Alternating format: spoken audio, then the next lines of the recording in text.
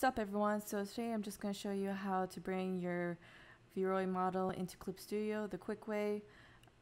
So first of all, make sure that all your skin texture wasn't changed with the base color, and that this is actually white, because if you try to make it a different color like yellow ain't going to show up. It's going to show up whatever your layer of your texture is.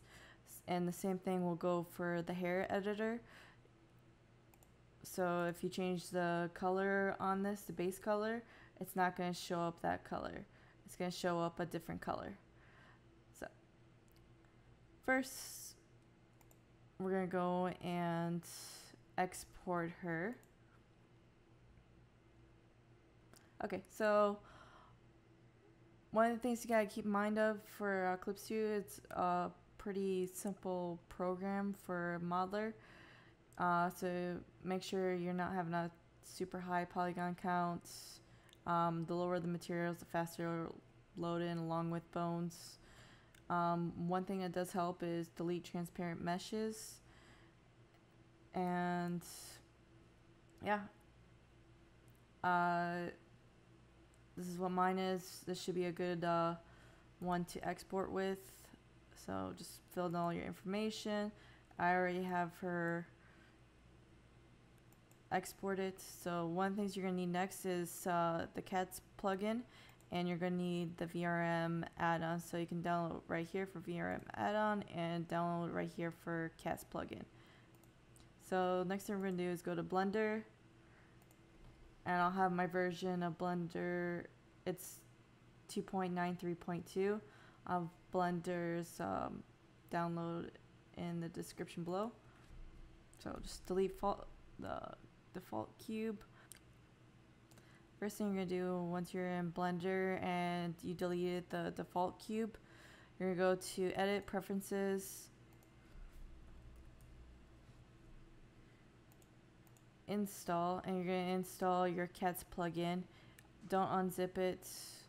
Just install the add-on, and then just search for the CATS plugin and make sure it has this little check mark.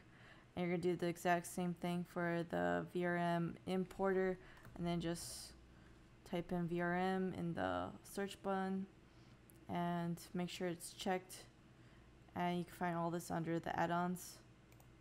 Alright, so once you're done with that, you're going to go and import your model into Blender. Switch it to textures being shown. Alright, so she's all good, looks great. Now just hit fix model. Okay, now export your model.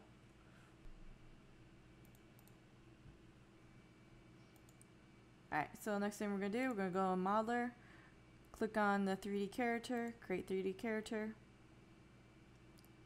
click body, click add from file,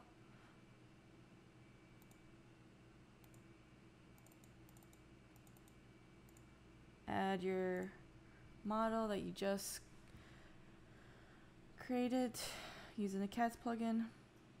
Alright, now she's in here.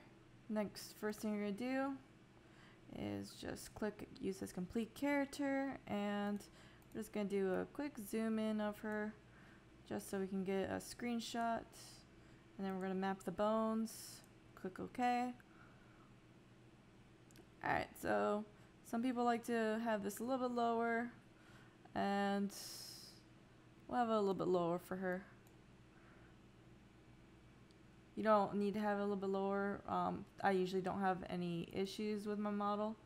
Also, when you're actually mapping the bones, make sure it actually matches when you actually click on it the exact way this one does. And you can click on any part of that body, that like lower arm, upper arm, for that arm. Alright, click next, and then just see if she matches these poses pretty good, and she does. Complete. Alright, so she looks good so far. Recommend saving your model real quick.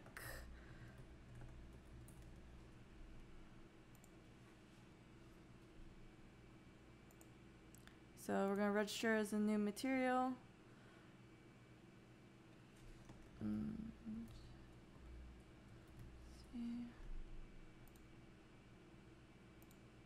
Character, add a tag.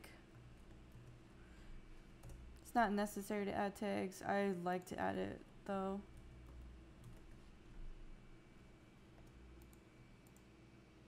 Alright, so we're just gonna go and bring in our model real quick. And there she is.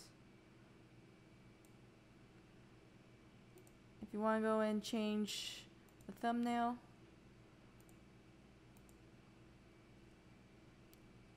hit that little folder and there you go. And you can go and get some default poses and just drag it onto her, and make sure you're clicked on the layer that the model is on to have them go into that pose. And I have how to actually download more poses in my other video, which is a longer tutorial on how to do all this in a lot more detail on how to add accessories like a sword that you created like in VRoid. Alright, that's it for this tutorial. Hope you have an awesome week. Later.